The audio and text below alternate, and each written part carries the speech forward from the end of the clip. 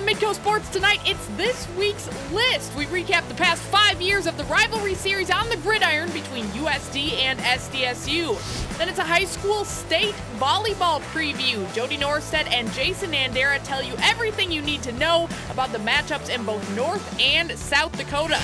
And finally, highlights from a thrilling home opener for the South Dakota women's basketball team last night, who notched a big win over the Big East's Creighton. All of that plus much more, Midco Sports Tonight kicks off right now.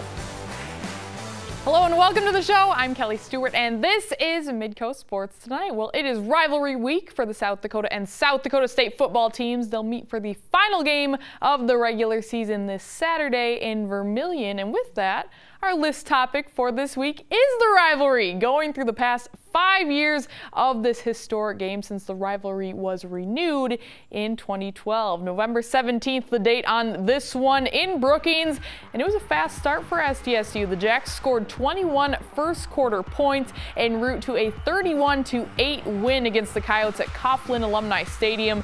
Austin Sumner threw for 272 yards and a touchdown in the game, while current Detroit Lions running back Zach Zenner put down 164 yards on the ground, including a touchdown as well. The SDSU defense was also impressive, holding USD to just 22 yards rushing.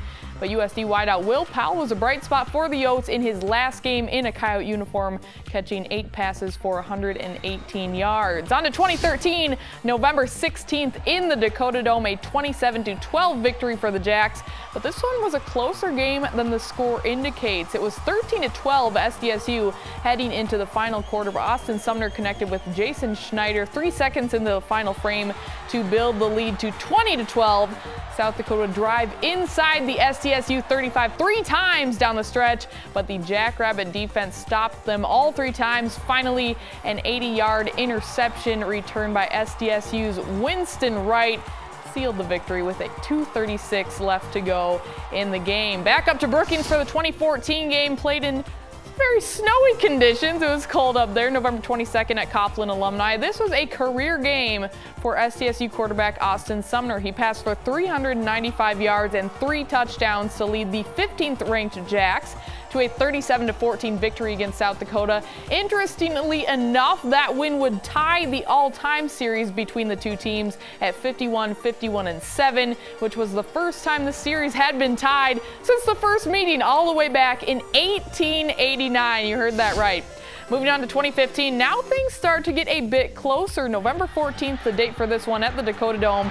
South Dakota actually led this game 20-10 heading into the fourth quarter, but then SDSU junior quarterback Zach Lujan came in for starter Taryn Christian, and he had an impressive day. Lujan completed 6 of 7 passes for 128 yards on scoring drives that spanned 65 and 88 yards, putting the Jacks up 24-20 with just under 9 to go in the game. USD's Ryan Sager would throw a pick 6 with 7:40 left on the clock. That extended the Jacks' lead 30-20. And although USD would notch a late Miles Bergner field goal with under 3 minutes to go, it was not enough. SDSU picks up the road win 30-23. Finally, our most recent matchup on the gridiron, November 12th, 2016 in Brookings, Dana J. Dykhouse Stadium now, the 111th meeting between these two schools, and it was a back-and-forth affair. The score was tied 7-7 at halftime, 14-14 midway through the third quarter, and 21-21 with 12 minutes to go. But after a missed 32-yard field goal by USD midway through the fourth, the Jacks went on a 10-play, 80-yard drive the other way for the go-ahead score. South Dakota went 3 and out on its next possession, stopped the Jacks after that, but their final drive would fall short as Chris Strevler was picked off by Dallas Brown to seal a 28-21 win for SDSU. So 5 years of the renewed rivalry, and all of them have gone to South Dakota State. However, I think all fans can agree this is the year the teams are the closest, and there's even more on the line Saturday with the playoffs looming. So this 2017 rivalry game is definitely going to be something special. When we come back, we'll dive into the rivalry a little more and discuss the past games and the present situation of the Coyote Jackrabbit matchup on the gridiron. It's our list discussion next on Midco Sports Tonight.